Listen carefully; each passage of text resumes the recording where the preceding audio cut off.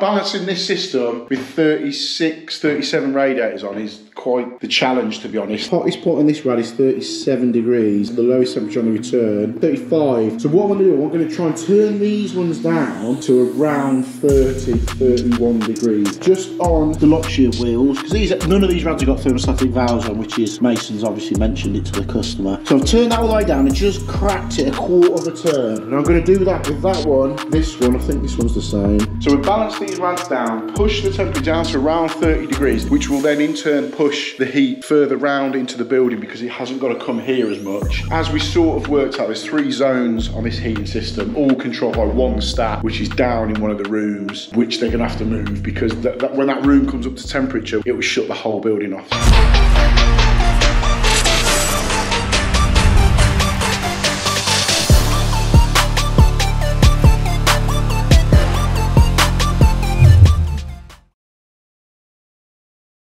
Right, welcome back to the channel. Hope everybody had a brilliant Christmas, brilliant New Year, and is raring to go into 2023 and to smash it.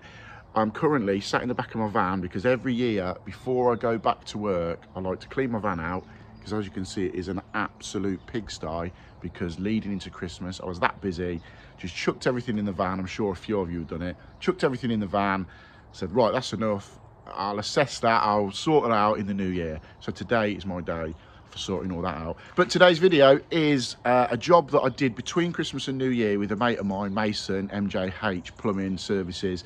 It was a 36 radiator heating system in a child's nursery. The customers said that some of the rads weren't getting hot, the system was never really hot, never heated the building. So we went there, had a look at it. A few of the rads had issues with them. There was an issue with the pump, etc., which you'll see in the video. But we spent 2 days there. First day cleaning it all through with chemicals, second day flushing it all through with the thorough flush kit with some great results. So I will leave you to watch it. Now, I'll apologise at the start and during the video, the lighting inside this house sort of flickers, something to do with the frame rate or something on my camera. But anyway, it flickers slightly, it does stop, but it's a little bit annoying. It was doing my editing while I was editing the video up. But hope you enjoy it. As always, drop me a comment, hit the subscribe button, hit the like button. We've got some good things coming in 2023 for the channel, and as always, appreciate all your support. So, enough waffle from me, let's get on with it. So, we're back. We've had Christmas off. We're currently in the little break between Christmas and New Year, and I've had a phone call just before Christmas from a mate who's a plumber that I've met through social media side of stuff, and he basically said to me he's got a big job at a children's nursery, 36 radiators that need the whole system flushing through, and he said basically, will I give him a hand on it? So we sorted it all out. We're coming between Christmas and New Year, ready to get it done. No one's here. I've just got to be a little bit careful of what I film and what I don't. We've been round, turned the heating on, everywhere gets warm. There's a couple of rads that don't that we've got to have a look at. But as a whole, it's not too bad. So we've got a boiler up on the top floor, and then round here, we have got, Mason will be round here somewhere, pretending to look busy. There he is, look, running off. Inside here, we've got where the old boiler for the place used to be. Now what they've done, they've converted this into a bit of a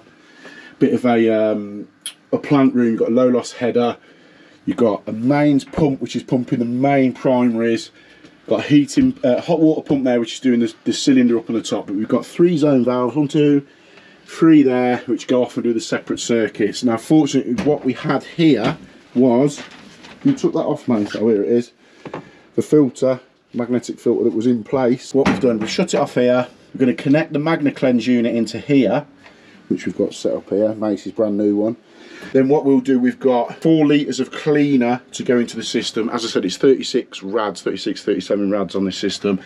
We'll get that into the system, get it pumping round, go around the radiators, agitate them and shut them off 1 by 1 or 2 by 2 because the system's so big, and then make sure every single rad is flushed through and hopefully get a good bit of crap out. But what we'll do that today. We'll concentrate on that today, and then we'll come back tomorrow with a thorough flush, connect that into the system, flush the whole system completely clean with mains water, and then again, like I always do with the Magnacleanse, put it onto the dump side of the thorough flush. So again, it's still going through that. But yeah, we'll get it connected into here now, and then begin getting some cleaner into the system. So Mace is in there at the minute, connecting. It's a bit of a squeeze with two big lads trying to get in a little cupboard like this. So Mace is connecting. With them Adey Magnacleanse, you get a little connector unit which is connecting on perfectly there. And then what we'll do is these cam locks then connect onto adapter that Mace is putting on there. And then we've got 4 pots of cleaner, MC3, to go in the system and just begin to start pumping round all the rads. But we've got like, let me just set you in. We've had to take all the covers off the front of the rads. There's a rad behind here, so we've stacked it in the wrong place. But it's like this room here. We've got 1, 2, 3, 4 rads. They're getting lukewarm, but they're not getting massively hot. So I'll get my thermal imaging camera out and we can go round and just see exactly if there's any build up in the bottom of them and whatnot. But once he's got that connected in, all right mate, we on? Nearly. Last one.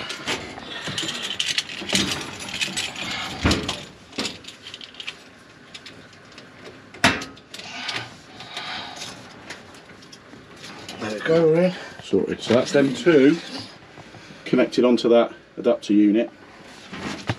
And then obviously we've got them shut off there, so we can turn the water back on them valves.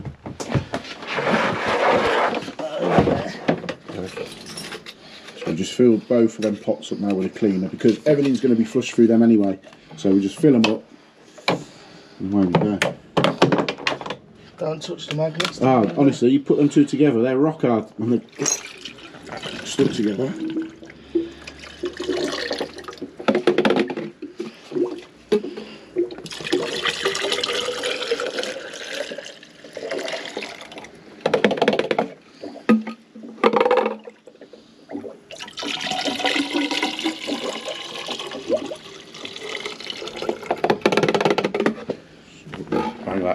But as I said, tomorrow we'll leave this running overnight, but tomorrow we'll fix the thorough flush kit onto it. Once all the cleaner's done its thing, get the thorough flush kit on, flush the whole lot, mains, water going through it, get it completely crystal clear. So we've opened it up on the actual adapter, so we'll open this one up.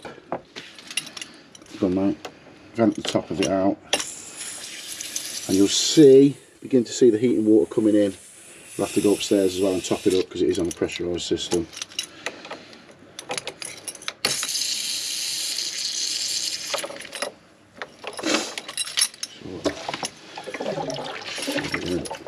They both open it there, mate, yeah? Yeah, just open the last one now. So you'll see it now with it. There you go. So that's now pumping through. These, I'll get my thermal imaging in a minute, but you can see the cleaner that's gone in has now shot that way, in, round, through the system. And let it do its thing. So I'm just going around now with the thermal imaging. This one's getting a little bit of heat coming into it, as you can see. But this is one of the ones that reported being cold. I don't know if you can pick that up. It was turned off, so it's just getting a tiny little bit of heat coming down in that corner at the minute. I don't know if you can see it on that.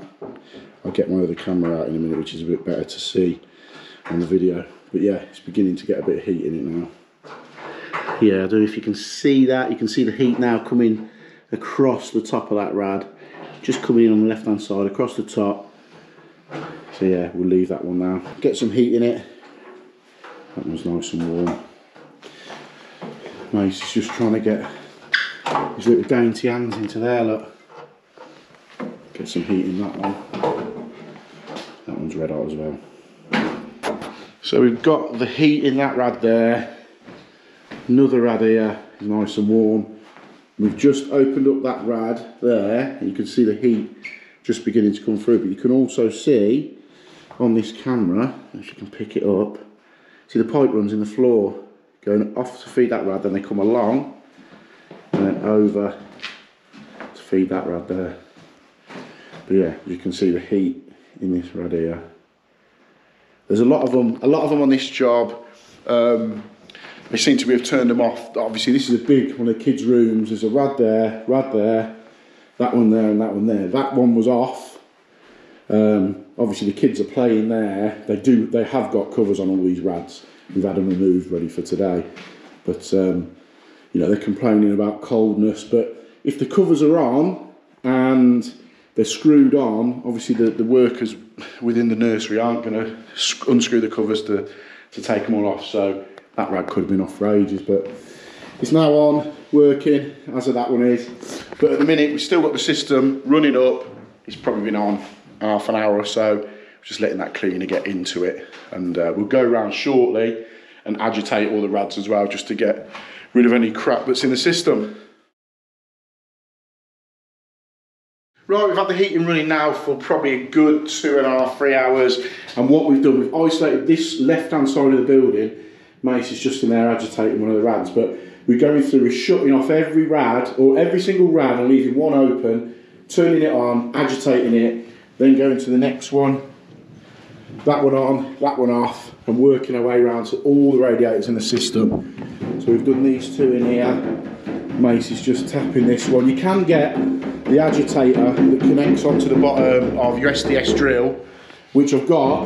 Mace has got it as well, but I find for things like this, just a rubber mallet like that, and it works a treat because you're not rattling them so hard. I've got it in case we need it, but that rubber mallet does the trick. And you can see, if you can make it out, it's just getting all the bits from the bottom of that rad, circulating it through, and then the Magnacleanse is connected up to the system out there, so it will catch all the bits. We'll do this one, do that one, and then I think there's another couple of rads to do this side. Yeah, there's a couple more down here. That's it. A few in here, we'll get these done, and then we'll move to the other side of the building, start doing them, and then we've got the top floor to do as well. So it's just labour intense, it takes time. That's why having two of us here doing it is perfect. So we're about halfway through now. We've done the whole of downstairs that side. We're upstairs now, we've done all of them that side. We're just coming to do this one. Then there's 3 more rads through there, and then we're going to concentrate on the other side downstairs. But it is, I say, we've got the rubber mallet.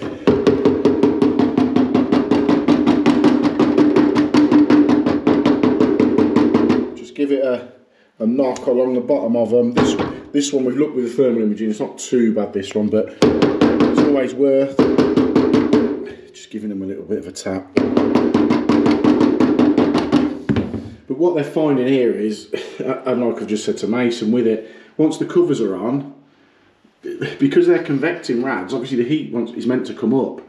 Shelves are just sapping all the heat out of it. So what I've said is, if he mentions it to the woman, he's possibly cut just a hole in the top, put some mesh underneath so you can't drop anything down, and that'll allow the heat to come through the top and radiate back around the room a lot better. So there we go, that is every single radiator in the building flushed through. We've shut, in essence, we've shut all of them down, opened each one up individually and flushed each one through. Agitated it with the rubber mallet. So everything has run through the Magnacleanse, where we've connected it into the heating system. So what we'll do now is open up every single radiator and crank the heating right up and get the rest of the system all up, running, so it's nice and hot, and let the Magnacleanse do its thing overnight. We'll have the heating set to come on for maybe half an hour, every 2 hours, so that it will circulate round overnight while we're not here. Then tomorrow we can come and check how we're looking in the Magnacleanse unit, and then we can attach the thorough flush and begin flushing the chemicals out, flushing everything out of the system. With the thorough flush, get the complete system flushed out and all the chemicals removed. Right, end of day one. We've had the chemicals in all day, probably 6 hours now or so. We've shut all the rads off, agitated each one, so everything that's gone through that rad has come through the Magnacleanse unit. Now, we were going to wait, because this is going to be on tonight, we're going to leave it on. We was going to wait till tomorrow, but Mace was dying to see, weren't you, Mace? Dying. Mace was dying to see how much we caught just from today. So, it's running this way on this one as opposed to going in and out is coming in that one and out that one. So this is the second magnet it will go through. As you can see, it's caught a fair bit of crap on that. But what we're going to do, we're going to leave them on overnight with the crap on them, to be honest. And then this is the second one. It's caught a fair old bit. But then tomorrow we'll come and check them again. Or what do you reckon we should do, mate? Do you reckon we should clean them up? Clean them up, and then in the morning we'll see how much we've done again. Could do. Shall we? Yeah, fuck it. Right, what we'll do, we'll clean them off. So this is the end of the first day. We'll clean these off, and then we'll know that's from agitating the rads, and then we can have a look in the morning what it's done overnight of its own sort of accord. So let's scrape that shit into a tub. Yeah. So Mace is taking the glory. Oh, yes. What we're going to do, we're going to scrape all this shit off into this little tub, and then tomorrow we can see what more's come through the system overnight. Don't look at that. Yeah, don't look hard up, but once you get that on there, that's it. So that was all the magnetite and iron filings and stuff that has been in the radiators. You know when like a rad breaks down over time? It's like that. Clean that one up a bit more. Yeah, I love that one. Give that one a clean under the tap, into the bucket, into another bucket. Get rid of the old beads off there. There you go. So that is all the crap that we'll get into, like your zone valves, your pumps, your thermostatic valves, all that sort of stuff, and seize it up. Heat exchanger on your board. Heat exchanger, yeah, sitting there. So we get these cleaned up, and then we can see, get that wiped off there, then we can see what system's going to catch of its own accord overnight. There we go. It's all the shit. So we've wiped them clean now. Mace just doing his one, and we'll leave that running again overnight and see what they'll catch when we're back in the morning. Right, day two, we're back at this nursery ready to see what the Magnacleanse caught last night. As I said earlier in the video, we left it on during the night. We had the timing of the heating coming on and off at various timings to kick in, to kick out, to just catch any more crap that is in the system. And then today we're going to take the Magnacleanse off, put the thorough flush system on, and then attach the Magnacleanse to the dump hose on the thorough flush. So we can now flush the whole system with mains cold water, get everything out of it, and then when that's done we can then fill it up. We've got 3 litres of inhibitors to go in on this one, just because it's a bit of an old system and we want it to stay as fresh as it can do. So I'm just waiting for Mason to turn up. If you're on Instagram, give Mace a follow. I'll put all the details in the description below, and you'll see a bit of content that he puts out. He's a young lad, relatively newish to working for himself, and he's doing a lot of sort of breakdown stuff and landlord sort of stuff. So I'm just waiting for him to turn up now, and we can get in there and see what sort of temperature the whole building is as it's been on overnight. So we're on day two. We left it running last night, as I said, and we came this morning. A couple of rads are a little bit tepid. A lot of them are warm. We checked the Magnacleanse unit again. We've hooked up to the thorough flush at the minute, but we checked it. There was a little bit more crap come out of the system. We replaced this pump because the one that was on, we came this morning and we found it was just seized up, which is why a lot of, we think why a lot of the pipe work over the far side of the building weren't working. So we fitted this new pump in. We've got the thorough flush connected in. So let's turn it on and begin flushing a little bit out. Is there much coming out, mate? Otherwise, it's not a nice colour. So you can see we've got a little bit of black crap coming out, but what we'll do, we'll begin flushing through now with the mains water. So obviously coming in here, in through the thorough flush, and as I said before, we can just switch the direction like that. So that popped out that bog, Mace? Nah, do it again. So we're flushing one way round. So coming out dark. So the dump hose is going through the Magnacleanse. If there's any magnetite coming through, starting to drag it out. But what it'll also do as well is drag and flush through the chemicals, the 4 litres of chemicals that we put in yesterday. So we'll carry on flushing this through and see how we go. There we go. You can see it flushing all the crap out at the minute. So what we've done now, we've isolated all the downstairs radiators. So we've got all the rads upstairs now running through the thorough flush. And we can flick the direction as and when needs changing.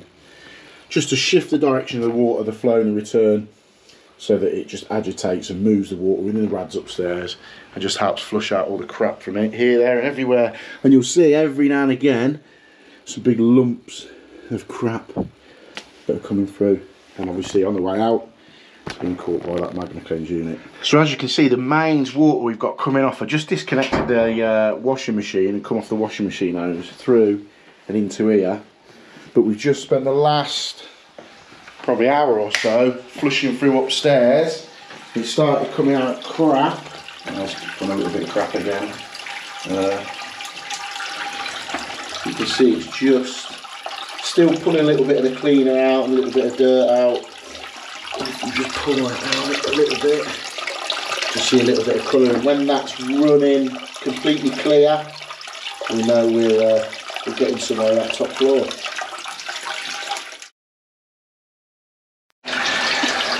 So there you go, that's the top floor, completely flushed out. That is crystal clear now. So now we know the top floor is done, we can switch all the rads off on the top floor and then begin, begin doing the 2 sections downstairs. So what we do now is shut down all the rads upstairs on this top floor. There's loads in each room, as you'll have seen. Mason's downstairs opening up the rads downstairs. So it's the top 4 flush through. We know this is all nice and clean. We're going to concentrate on downstairs now. So we're on the final leg now. We're doing the runs downstairs. So, yeah, it's a bit of dirt coming through that one.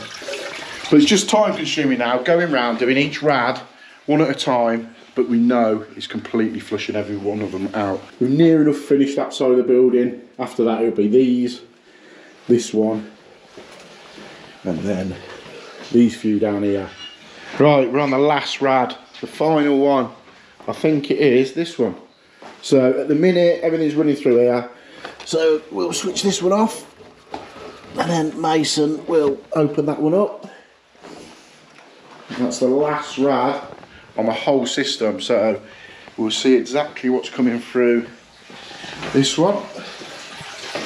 It'll take a couple of minutes for it to work all the way around the system, but start to show in here.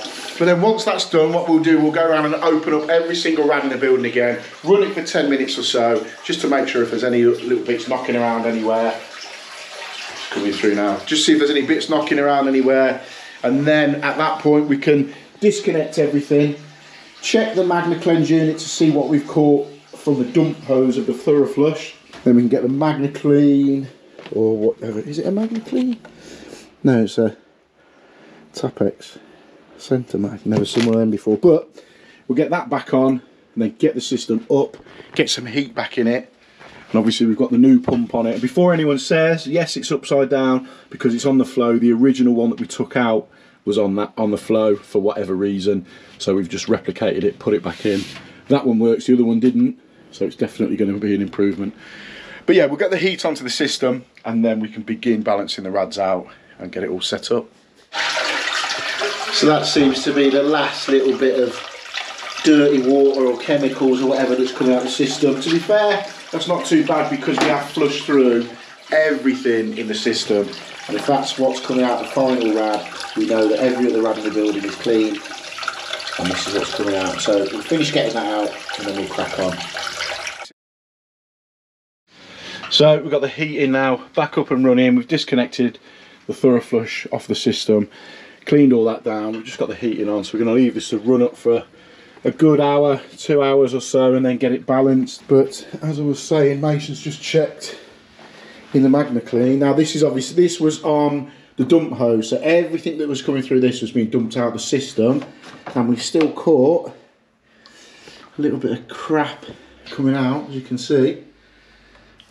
Pretty pleased with that, mate, aren't we? Yeah. Yeah. But it just goes to show, even though the system's been catching everything overnight, just by then putting a thorough flush on and flushing it through with the mains water, back and forth, clockwise, anti-clockwise, and then dumping it out through that, it still catches a little bit, which would have obviously gone to drain.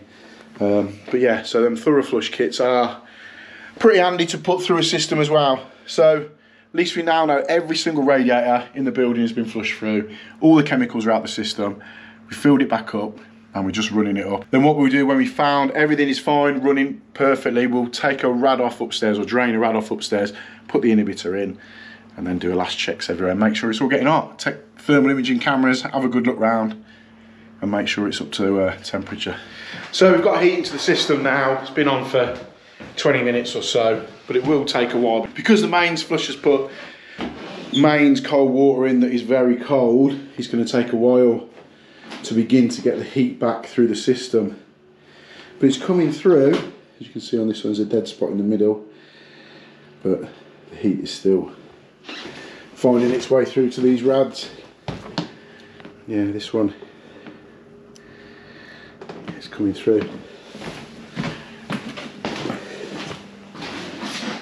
Yeah. So what we'll do, we'll leave it for an hour or so while we have a tidy up. Then we can come around, start checking the rads, get them balanced up, and push some heat to the ones that we know struggle down the far end of the building.